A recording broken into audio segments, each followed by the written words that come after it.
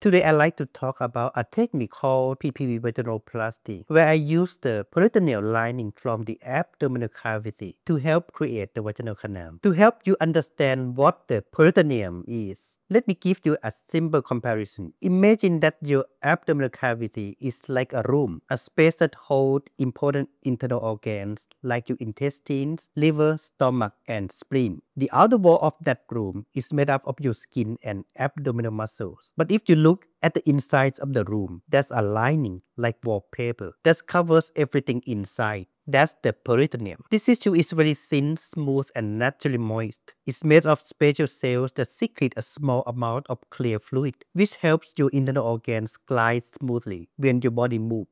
And because of these natural properties, the peritoneum can be used to help reconstruct a vaginal lining that has moisture and softness. The use of peritoneum in vaginoplasty actually started in cisgender women who were born without vaginal canal, a condition called MRKH syndrome. Later on, surgeons adapt the technique and apply it in gender-affirming surgery for transgender women. That's how PPV, or peritoneal pull-through vaginoplasty, became an option for new vaginal creation. The surgery involves lifting a wide sheet of peritoneum from the abdominal wall using laparoscopic technique. Once we prepare enough tissue, we roll and shape it into a soft tube, which becomes part of the vaginal canal. In previous episodes, I've explained two other types of vaginoplasty. One using skin grafts and one using segment of colon. So now let's look at how these three types compare, especially when it comes to natural lubrication. A neovagina made from skin graft doesn't have any gland or cells that produce moisture. That means patients who have this type must use lubricating gel every time they dilate or have intercourse. On the other hand, a neovagina made from colon has natural mucus-producing cells. This mucus works similarly to cisgender vaginal discharge and keeps excellent long-term lubrication.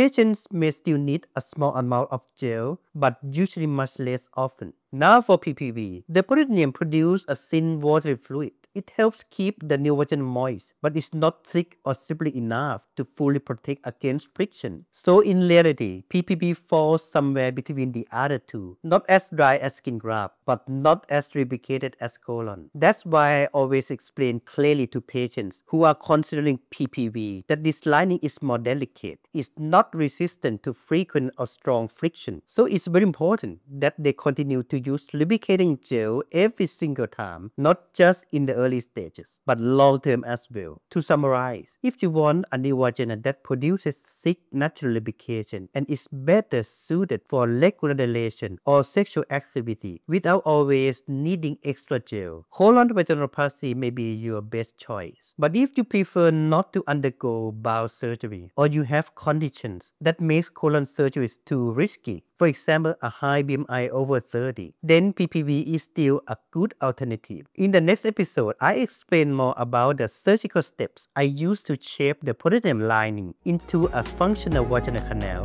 So stay tuned and thank you for watching.